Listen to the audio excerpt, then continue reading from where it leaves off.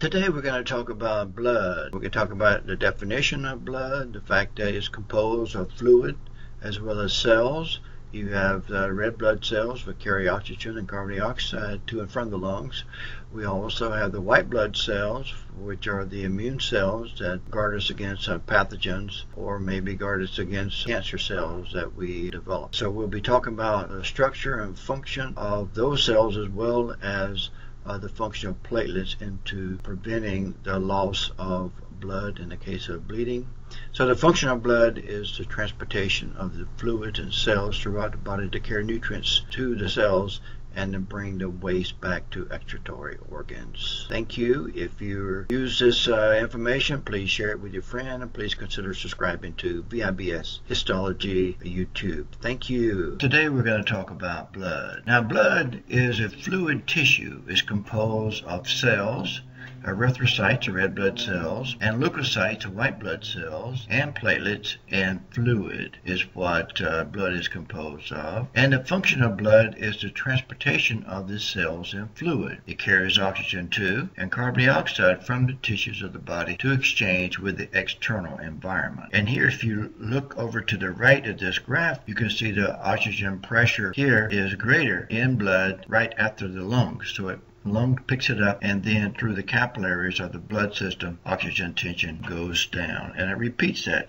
over and over again, and carbon dioxide is released in the lungs. So function of blood is transportation of the cells and fluid, and some of those cells are white blood cells, and that's for the immune system defense of the body. And the plasma itself provides nutrients to tissue, waste from tissues. It has proteins that holds water into plasma, albumin being one of those. It has hormones and other informational molecules, and also it has platelets, and the function of platelets is to prevent the loss of the transportation of the blood and fluid to provide the nutrients or get rid of waste from the body as well as oxygen and carbon dioxide. Here we see blood, and we see this is a drawing of blood. We see the red blood cells, and we see neutrophils, and we see eosinophil there. There's another eosinophil, red blood cells. The platelets are the little small things. A basophil is hard to find. You can see the blue granules. The monocyte, can't see the cytoplasm, but it's around here, kind of horseshoe shaped, and the bigger, much bigger than the red blood cells. And then you have lymphocytes as well. We look at a peripheral blood smear from humans. We can see red blood cells in through here. The smaller ones are the platelets that we can see. And the red blood cells are actually not what's released from the bone marrow. It's reticulocytes. And they have a blue tint, and you can see the kind of blue tint to these cells, reticulocytes. They go through the spleen a couple times, and then they become erythrocytes. So the red blood cells that we see all were reticulocytes that were released from the bone marrow and goes through circulation a couple times and then becomes erythrocytes. As it loses its blue tint, it loses the ribosomes that are in there. We see a couple of neutrophils, and here we can see these are erythrocytes at electron microscopic view, which is very dense because of the high concentration of hemoglobin. But if you look at a reticulocyte, you can see a little bit of mitochondria in there, but also you can see ribosomes. It still has the ribosomes, but gives it its blue tint. If we look at a younger cell type, and we will talk about these a little later on, erythropoiesis, right in here is a polychromatic erythroblast, and here we can see blue and kind of gray, and that's due to the hemoglobin and the ribosomes in combination makes it polychromatic, or more than one color. Point being that it's the ribosomes that makes reticulocytes blue. And here we can see again the eosinophil, lymphocytes, monocytes. We saw those, and we can see it in another type of draw, and these are neutrophils here with small granules, a lobulated nucleus, also a lobulated nucleus with eosinophil with big red granules, and then the basophil likewise has large granules and a lobulated nucleus. So three have lobulated nuclei. Then lymphocyte has a small nucleus, a small cell, and a fairly large nucleus cytoplasm ratio, and then we have some monocytes as well. So if we look at these, a neutrophil, eosinophil, lobulated nucleus for the basophil with these blue granules, and then a smaller cell, mostly the nucleus, is a lymphocyte, and then the monocyte, and we can see those again. If you draw these out, the first three cells have lobulated nucleus. The neutrophil, the granules are so small you can hardly see them. Very fine granularity in nature there. Big red granules are the eosinophil, large blue granules for the basophil. Lymphocyte, mostly nucleus, horseshoe shape for the monocyte. Those are the different ones. And if we looked at the electron microscopic level, you see the neutrophil. It has granules, but not as large as the eosinophils or the basophils. All three of these are lobulated nucleus. This is just one nucleus. There and there is just one nucleus too. It's just different lobes of the same nucleus. A lymphocyte, ribosomes, a little cytoplasm there, and mitochondria, and then a monocyte. Monocyte has more organelles ready to combat it, whatever ingests as it becomes a macrophage. And here you can see the different cells here. A neutrophil, eosinophil, basophil, lymphocyte, and monocyte. Again, we can see those. Here's the eosinophil, big granules, lobulated nucleus, smaller granules, neutrophil, and the basophil are large blue granules. Monocyte, much bigger cell, and lymphocyte, just a little larger than the red blood cells. And so we look at a smear using our reference up to there. We see that these are actually neutrophils. Most of these here are red blood cells, as you know. And then here we can see platelets as well. Lymphocytes, maybe a large one, monocyte, lymphocyte, neutrophils here, and these are red blood cells with platelets. If you look at the sizes of these different things, you see the neutrophil, monocyte, and eosinophil and basophil. All those are fairly large. The monocyte could be even larger, but these are fairly large, larger than the lymphocyte. Lymphocyte is the smallest nucleated cell. And then you have platelets, which has no nucleus there at all. And it also shows you percentages. The greatest percentage of the white blood cell is a neutrophil, and then the next greatest will be the lymphocyte. So you expect to see a lot of neutrophils, a lot of lymphocytes. Some of these other cells and hardly find a basophil. So we see those again. We see platelets here, eosinophil with the red granules, neutrophil, red blood cells, neutrophil, eosinophil, monocyte over through there, neutrophil, lymphocyte. Neutrophil, monocyte, lymphocyte, that's the same as that. Platelets, as we can see, neutrophil, lymphocyte, eosinophil, lymphocyte, neutrophil, lymphocyte, eosinophil. We're getting red granules.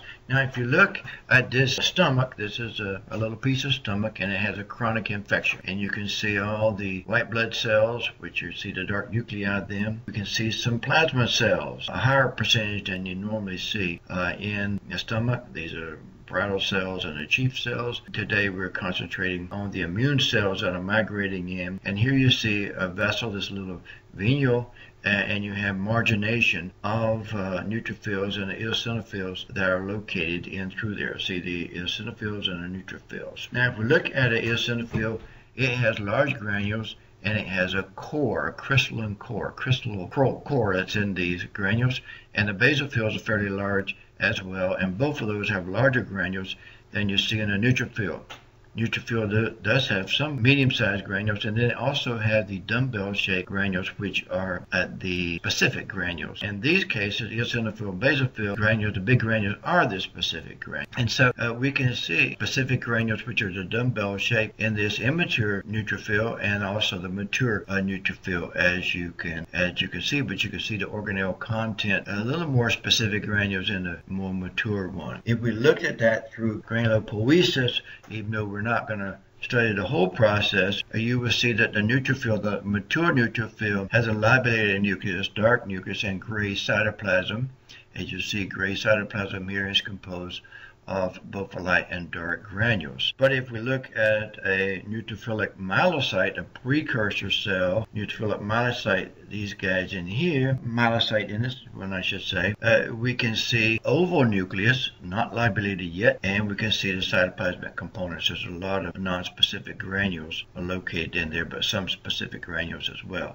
So what you want to think about when you look at these is that the nucleus is changing, goes from a spherical to oval, indented, highly indented nucleus, and the cytoplasm goes from blue, combination, gray, and then ultimately gray cytoplasm as maturation occurs. Now, if we look at blood, we can see lymphocytes here and here, so it's mostly the nucleus, a little bit of cytoplasm. And here we can see electron micrographs of a lymphocyte. There's a nucleus. It looks round up there, but it's really not spherical. It has indentations, as you see.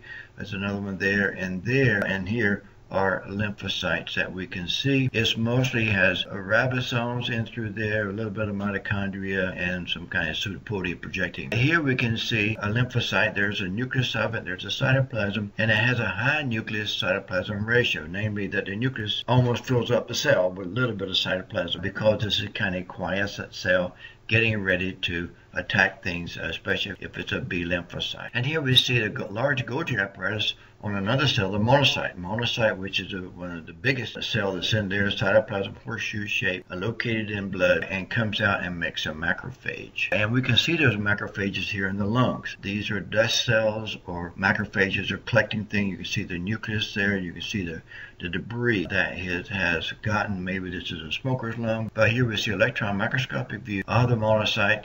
We can see the pseudopodia, we can see the Golgi apparatus, and this is it at the light microscopic level. And then we have platelets. Platelets are numerous and vary in size, as you can see a platelet here. And the platelets come from the megakaryocytes. Megakaryocytes are located in bone marrow and little pieces of cytoplasm. Megakaryocytes have these vacuoles in here because really it's easy to pinch off some of the cytoplasm if you have the vacuoles that are in there. And so if you look at hematopoiesis, you can see you start with a stem cell, a pluripotent cell, a cell that can give rise to various other cells, and then you see the lineage of the cells change. It makes a red blood cell. This is the eosinophil, neutrophil, basophil from the monocyte series, as you can see. And then we have the macrophage come from the monocyte. Lymphocytes give you plasma cells or T killer cells, and then we get platelets from the megakaryocyte. And so if we look at hematopoiesis, we can see red blood cells being formed, the red blood cells, reticulocytes,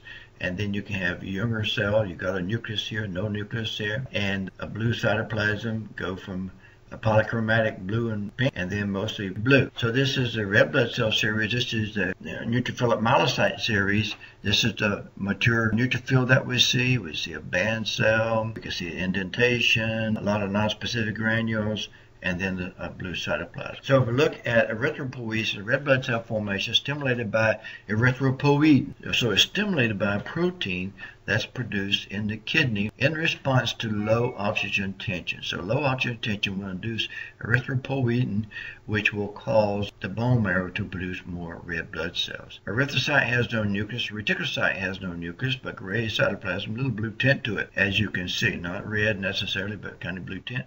And that cytoplasm is the same as the orthochromatic erythroblast. You can see it's the same, but this one has a nucleus. And then as the nucleus gets larger, actually it starts out large and gets smaller, but with development it's a little larger with the polychromatic, and you can see the blue and the pink cytoplasm, polychromatic. And then the basophilic erythroblast got blue cytoplasm here, blue cytoplasm, and a spherical nucleus is what we see. So the nucleus gets smaller and then ultimately is eliminated. The cytoplasm starts out blue, mixes blue with hemoglobin, ends up with few ribosomes, and then just hemoglobin, which makes the red blood cell red.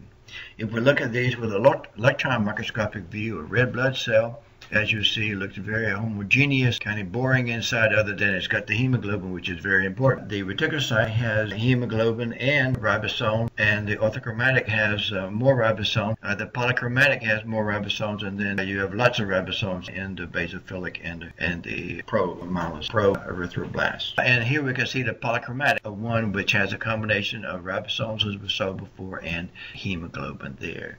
So if we look at these again, the mature one is the erythrocyte. A reticulocyte is the immature one passed off. Ortho has a nucleus that ultimately is removed. Polychromatic has blue and pink. In through there, the nucleus is less dense. And then a nucleus is really spherical here. Pro-erythroblast, very blue cytoplasm that you see there. And that occurs in bone marrow. And we can see bone marrow. We can see some granules here. This is the extravascular space outside a blood vessel.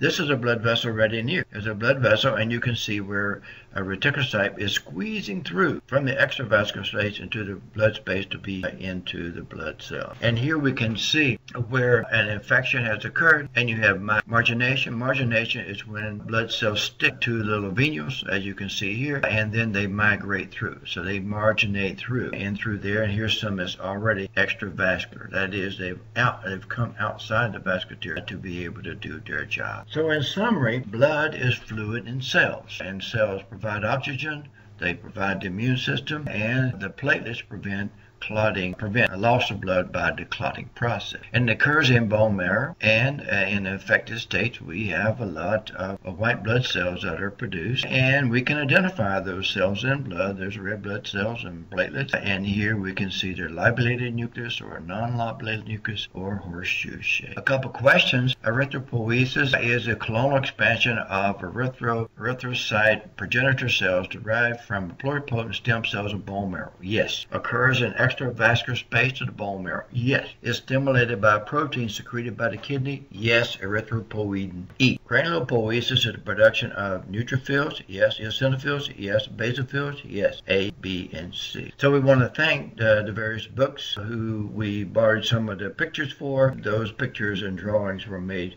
by others, and we want to give them credit. This is a picture I took in Beijing, China. This is the Bird's Nest, which was the stadium for the Olympics. We were not alone. There were many people already there. So this is the end of medical school histology basic blood. Thank you, and I hope this was helpful to you.